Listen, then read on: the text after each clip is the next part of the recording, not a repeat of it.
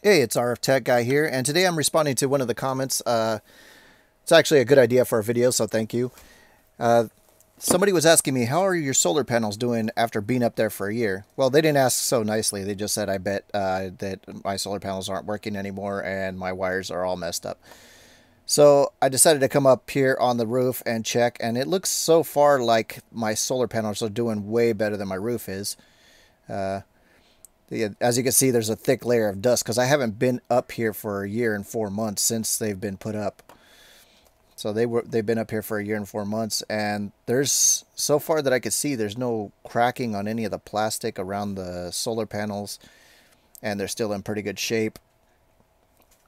And yeah, the charging lights are still on, which you'll see in a minute. The blue charging lights are still on.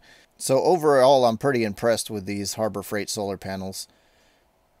I didn't expect them to actually last this long. And if you look at the wires here, you'll see that there's no cracking, which is actually kind of surprising because I didn't expect the wires to really last up here. So yeah, see the blue lights are still on. All of them are still functioning properly. They're still getting a decent charge. They're still charging my batteries very well, even with this thick layer of dirt. And as you can see on the bottom of the solar panel here, there's like a layer of mud. Yeah, originally I set up these solar panels like really quickly, and with whatever I could find, I set them up as cheaply as possible. So that's why this is not a professional setup. This is not the way anybody should be setting up their solar panels. But this is the way I did it because we were pretty desperate. It gets really hot during the summer. Yeah, pretty much the month of July and August is the heat is crazy out here. Which is also one of the reasons why these 6 solar panels don't really have much of a problem in charging my batteries, because we're get hit with a lot of sun here. So I took this little video of how hot it actually gets at our house during the summer to show you why I put up these solar panels.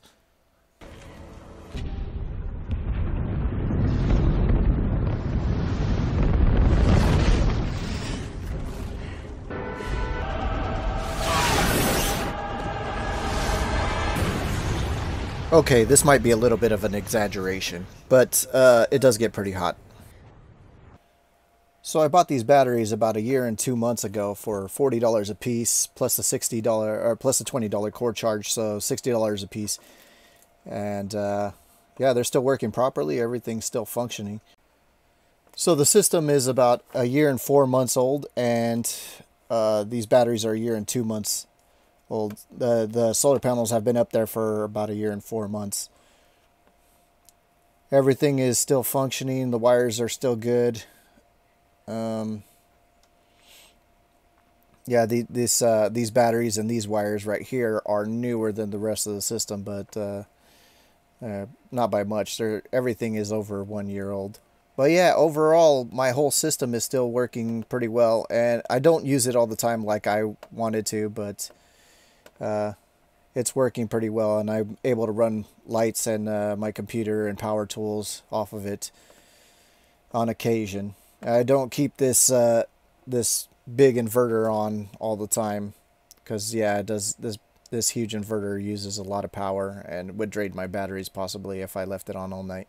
But as you can see here, the batteries still maintain a full charge. Even with the dust on the solar panels, they're still working. Everything is still functioning. So yeah, I'm pretty happy with it. Light still works here. So there they are. I cleaned them up a little bit. Looks like some paint got on them. But even though they were all really dusty, I covered in a pretty thick layer of dirt, they were still working properly. And I cleaned up the wires so you can see them a little bit better here. So let me see if I can focus on that.